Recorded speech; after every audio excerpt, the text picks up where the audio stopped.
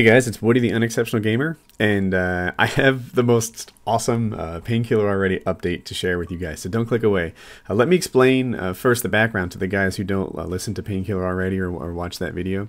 I had my friend Dan on recently, and Dan's story is this. He's divorced, and he's divorced because some guy over Facebook wrote his wife, convinced her to send like semi-nude pictures, sent topless photos of himself, and he was real clever and, you know, like, hey, I sent a picture with my shirt on, can you send your shirt on? And Dan, being a computer guy like me, was able to like hack their accounts, get the pictures off erased cameras, and like totally snoop like the pro he is. So anyway, on the podcast, I was like, let's get this guy's name. Let's give this guy's name out to the world and let him know, because this guy was married. This guy was married, and he knew that that Dan's wife was married, yet he's still having this like online affair with her. And I thought that was terrible. And eventually Dan got divorced. Now Dan has 4 daughters. He has 4 daughters, and this guy ruined it. And I'm like, F this guy, man, F this guy. I care as much about him as he does about your marriage. I'm not happy until he's suicidal.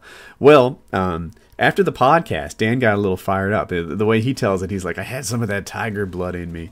And so what Dan did is he wrote the guy an email. And he's like, look, there are 2 things I want from you as punishment. And he decided not to ruin the guy's marriage as revenge, which I think is a pretty noble thing to do. It would have been hard for me to do. but you know, Dan was like, look, I don't want to ruin this guy's marriage. He has his own kids. He has his own wife. You know, do 2 wrongs really make a right? But he wanted to scare him. So he's like, this is what I want from you. I want you to look at your wife and kids and think about what you've done. I want you to understand, you know, the kind of damage that you're doing and what you put at risk. He's like, the other thing I want you to do is disguise your face, stand in front of the bathroom mirror, since you're so good at doing that, and take a picture of yourself that with a Sharpie. To write on his own chest with a Sharpie, pwned by Painkiller Already. And the guy wrote back, and he's like, oh, dude, that wasn't me. Somebody hacked my Facebook account and used pictures of me, and it's total nonsense. I'm pretty gullible, and I don't believe this crap. He also says that he's terminally ill, and he's hiding behind Jesus.